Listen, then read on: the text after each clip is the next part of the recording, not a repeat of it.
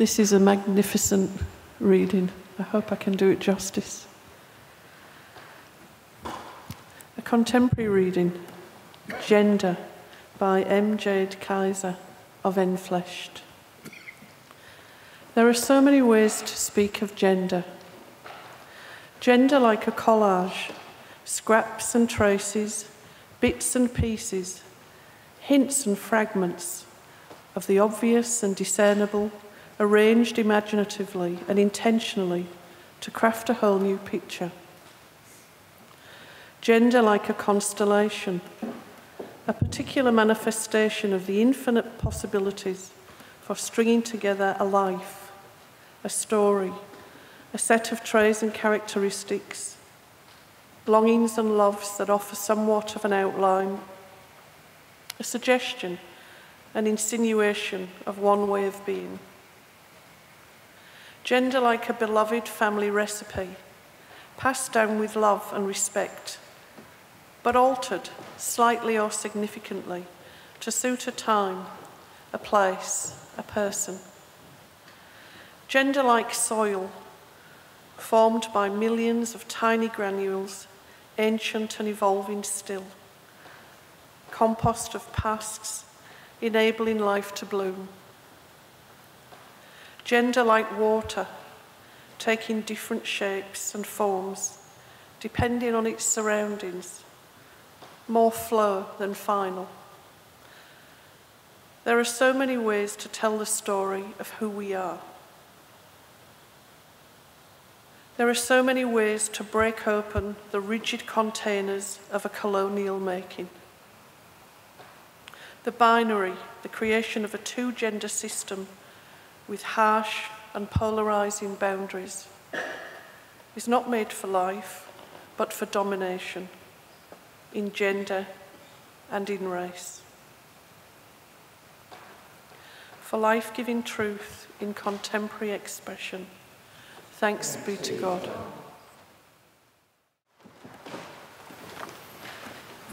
This is a reading from Mark chapter 13, 1 to 8. As Jesus was leaving the temple, one of the disciples commented in passing, "Look, teacher, what huge stones these are. What wonderful buildings." Jesus replied, "See these great buildings? Not a single stone will be left on another. Everything will be torn down." As Jesus was sitting on the Mount of Olives facing the temple, Peter, James, John, and Andrew asked him privately, "Tell us, when will all this happen? What will be the sign that all this is about to take place?" Jesus began by saying, "Be on your guard that no one deceives you. Many will come in my name, saying, 'I am the one,' and they will deceive many. When you hear of wars and rumors of war, do not be alarmed. Things like this must happen, but the end is still to come. Nation will rise against nation and empire against empire. There will be earthquakes throughout the world and famines, yet this is only the beginning of the labor pains. For the love of God in Jesus Christ. Thanks be to God.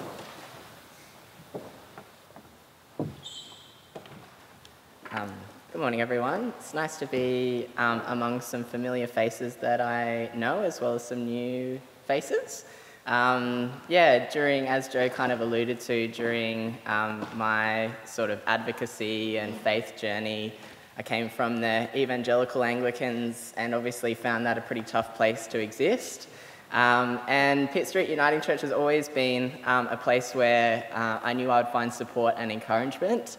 And through kind of some of the advocacy of equal voices, they always opened up their space and offered it as a place to meet and gather and hold events. And, I think we ran a conference here. It's always been such a welcoming, encouraging place to be. And some of the Pride services that have happened have been hugely encouraging. So thank you for your ministry, for being part of this community and for just being a light to others, because I've benefited from that. So it's really lovely to be here this morning. And also because actually haven't kind of spoken in a church for a little while. In fact, I was thinking, I think this is my first time in church this year. I've been having a bit of a break. All that advocacy kind of left my nervous system feeling pretty activated. And I realised taking a break, I thought I'd just kind of take a little bit of time off, and here I am kind of a year later having not been to church in a little while. So it's nice to come and to speak. And also because for the last kind of 18 months, I've sort of been keeping my reflective theological brain to writing a book. I kind of work Monday to Thursday at an organisation called 2010. They're a kind of queer youth organisation. And on Fridays, I head to Marrickville Library and I set myself a goal, go one day a week for 3 hours and just write what you can. So 18 months later, I'm at 95,000 words, and I'm not just writing, I'm in editing mode now. And I'm hoping to publish the book in March. And I hope you'll kind of let me tell you a little bit about it this morning, because I'm going to weave it into some of the readings that we've had. Because the whole theme of the book, and specifically for this service coming into Trans Awareness Week, and Wednesday is Trans Day of Remembrance, I'll talk a little bit more about that. But what I've been writing about in the book is about how trans and gender diverse people reveal divinity to us. And specifically, how gender expansive people are part of God's plan to heal gender binary violence, big thing, in the church and world. I'm going to explain a little bit more about that. Come with me. It's about how God is gender expansive in and of themselves, and that Jesus in the Gospels centres the leadership of gender expansive people, and particularly in this divine kingdom of equality and non-violence that directly challenges the patriarchal kingdom of Rome. It's a big thesis. It did come from a thesis in my master's. Let me tell you a little bit more about it. We know that binary gender norms, for example, the fact that men are expected to be inherently strong leaders who shouldn't show emotion or ask for help, that women are innately softer people who are better helpers and often too emotional. These binary gender norms are what all the major violence prevention organisations say drives inequalities between people and cause gendered violence. So the gender binary creates a lot of restriction and harm on cisgender people. If your gender aligns with the one that you were assigned at birth, you're cisgender. So the gender binary creates a lot of restriction and harm on cisgender people to perform these roles, and they suffer the consequences of them. But what they also do is cast trans and gender diverse people, as well as all queer people, as unnatural because we don't fit into those norms. Yet when we embrace people who expand these gender norms, our world can heal, and we get a little closer to God. And these ideas come out in the first reading by Jade Kaiser, that there are so many ways to tell the story of who we are. There are so many ways to break open the rigid containers of a colonial making.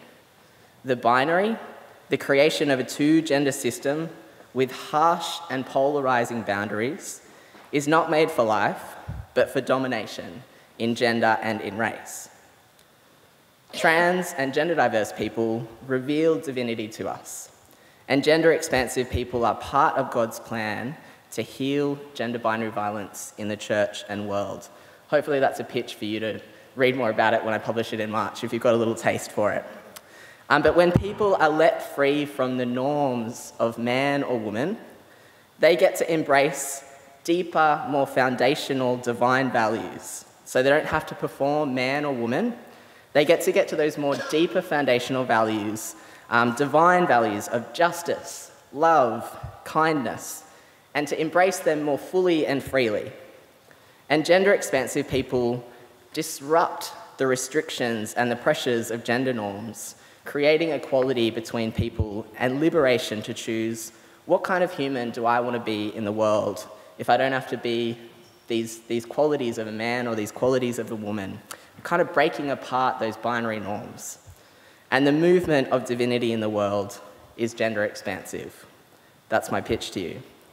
And my story into this revelation really was through my own experience. I came to realise all these things through my own experience of being trans. I was assigned female at birth. The doctors gave their best guess. And for a lot of my life, I was really trying to perform femininity and play the role of being a woman, when I didn't really resonate with this identity at all. I remember getting compliments one day at uni when I wore a high-waisted skirt. And so then I was like, oh, okay, maybe I'll go and get a few more of these. So I went out and bought 5 high-waisted skirts. I didn't really have any desire to do that, but I got this positive external validation for doing that. So that's what I did. And meanwhile, in my head, I was so confused by female fashion, and all I wanted to wear was what the guys got to wear. And fast forward quite a few years later, there came a time where my trans and genderqueer identity came really close for me to ignore. I remember this overwhelming need to kind of cut my hair every few weeks because it would square out my face, or I started to kind of experience like quite a lot of discomfort, something I now know to be gender dysphoria. I bought a chest binder to kind of flatten my chest, and I wore clothes to completely cover over my curves. And if I ever saw a photo where my chest appeared too large, it would make me really uncomfortable. I'd cringe, and I almost not even saw myself in those photos. And then one day, I had coffee with a beautiful friend of mine who shared their own story of having chest surgery. And I remember feeling like some of these things were sort of pushed to the back of my mind for a while. And then in that moment, as I heard my friend's story of how they had gone through this surgery to kind of flatten their chest, finally these things were allowed to come forward, and I was able to kind of hold them and accept them, and it gave me the permission to consider that maybe that was something I wanted to do too. And there was actually a beautiful photo that lived on this wall for a little while post-surgery that you might remember. And from there, I was kind of off. I found a surgeon, then I started on hormones, and now I'm just living my most affirming genderqueer life, and it's a really beautiful thing. Thanks. And that whole journey has allowed me to understand the gender expansiveness of God and the unique divine superpower that trans and gender diverse people hold. Because as I have slowly let go of performing femininity and of feeling the pressure to play being a woman, as I've ignored the voices from my past, the Christian leaders, and found a way to embrace my own authentic identity of being genderqueer and non-binary, it has freed up so much space in my life to cultivate qualities that are far more important to me and my faith than gender. More space for love and generosity, for meditation and prayer, connection with others, and healing from hurts. And healing from those hurts which might go on to hurt others. And to write a book that will hopefully affirm so many other people. This movement of gender expansiveness in my own life has allowed me to connect deeper with God and to cultivate divine qualities in my life. As Jade Kaiser says, gender can be described like a constellation, a particular manifestation of the infinite possibilities for stringing together a life, a story, a set of traits and characteristics, longings and loves that offer somewhat of an outline, a suggestion, an insinuation of one way of being.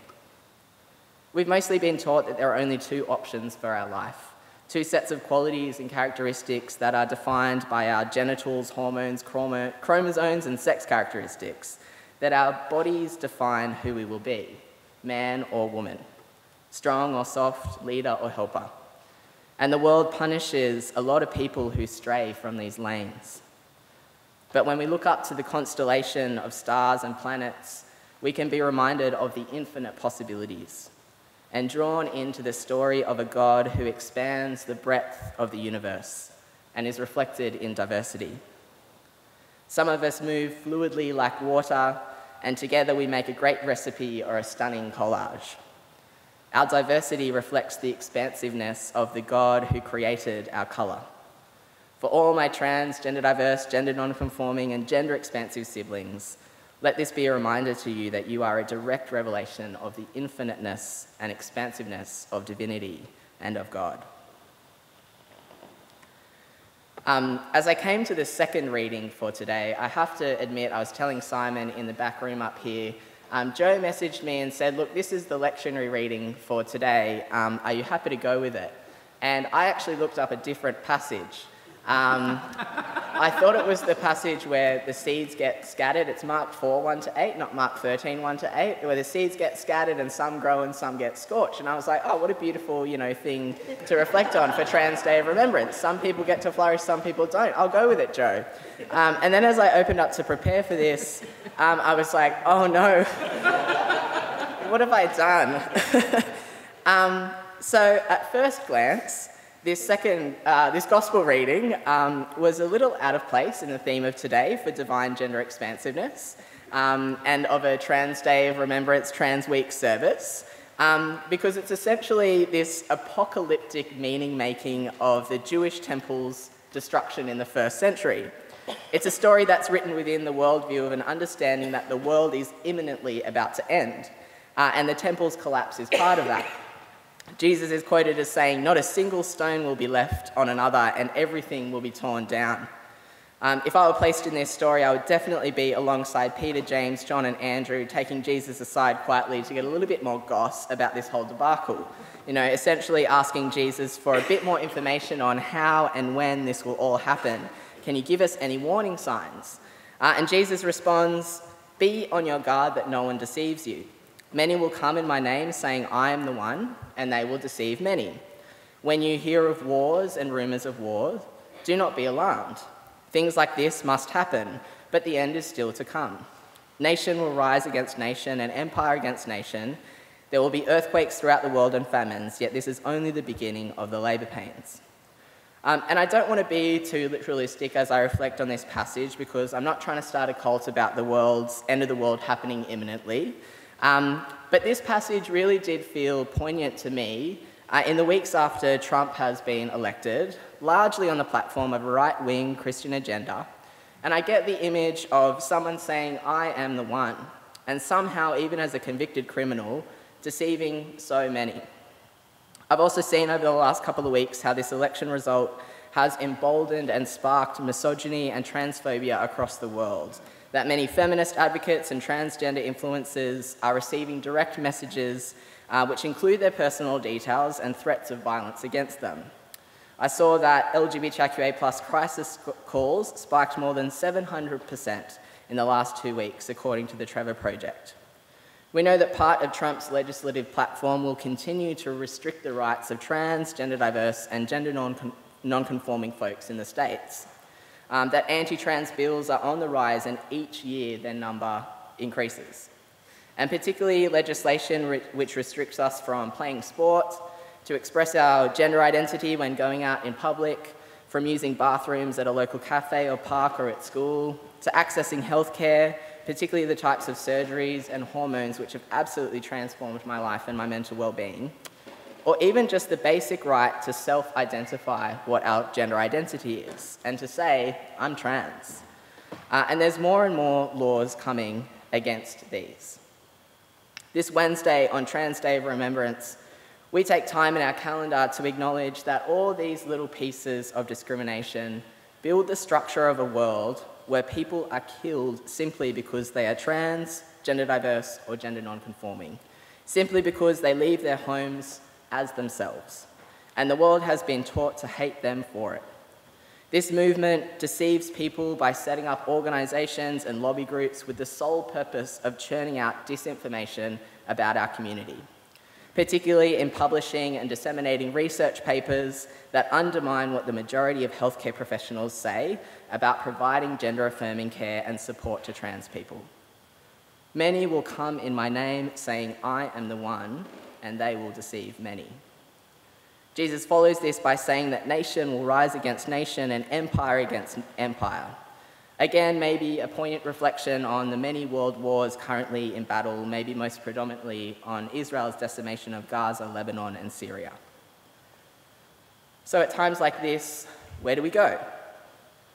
I always return to and find hope in the one kingdom that has so much prominence in the Gospels, a kingdom which streams from the realms of the heaven alongside Jesus.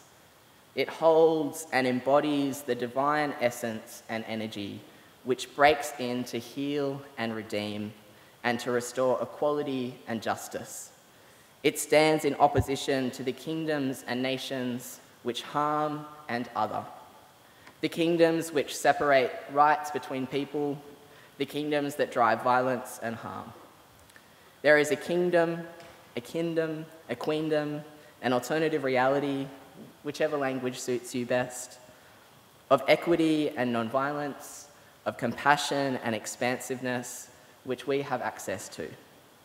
It centres and celebrates the expansive superpowers of trans, gender diverse, and gender non-conforming people, and it positions queer people and LGBTIQ+ people as unique revealers of divine healing and liberation.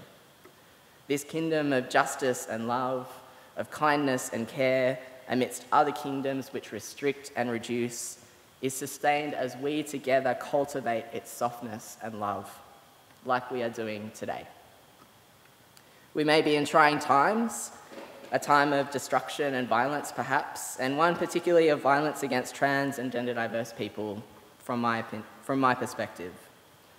And as we take a moment to acknowledge and name this, particularly coming into Trans Awareness Week and Trans Day of Remembrance, we can move through this acknowledgement to ground ourselves in the hope of an expansive God who has come with liberation and compassion.